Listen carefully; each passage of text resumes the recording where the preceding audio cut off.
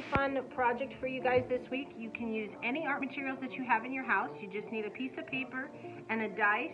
If you don't have a dice that you can roll in your house, you can get an app. It's called Dice that you can put on your phone or your iPad or computer, and it's free, so you can just do a virtual dice, or you could put the numbers 1 through 6 in a bowl and draw out of there also.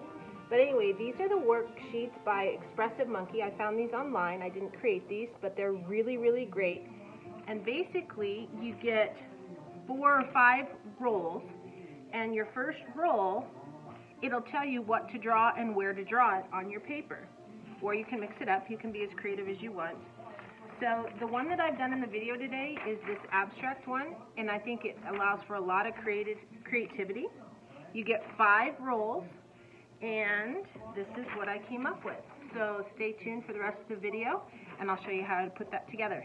Have fun with this one. This is a lot of fun. Okay, so the first thing you're going to do is roll your dice, or if you had to do the app like me, because every dice in the house goes missing from every game.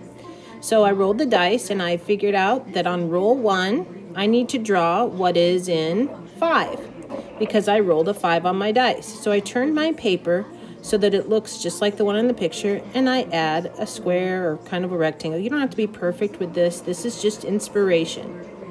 And I'm going to put that in that corner. Now I'm going to go on to roll 2. So I roll my dice, and I get a 5. Oh, no, I didn't get a 5. Sorry. I got a 4. So I go down and over to 4, and I see that I have to put a large circle in the top left corner, and then I need to put a smaller circle in the lower right corner. Now I'm going on to roll 3.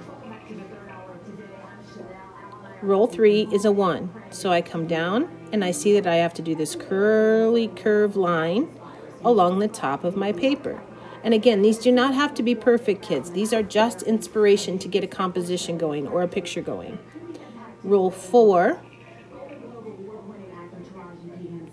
I get a 6. So I follow down, and I just have to add 2 black circles.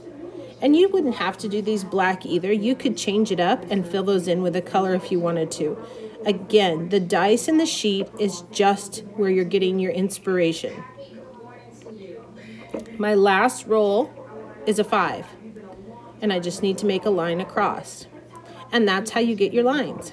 Now I have a high-speed video to show you the rest.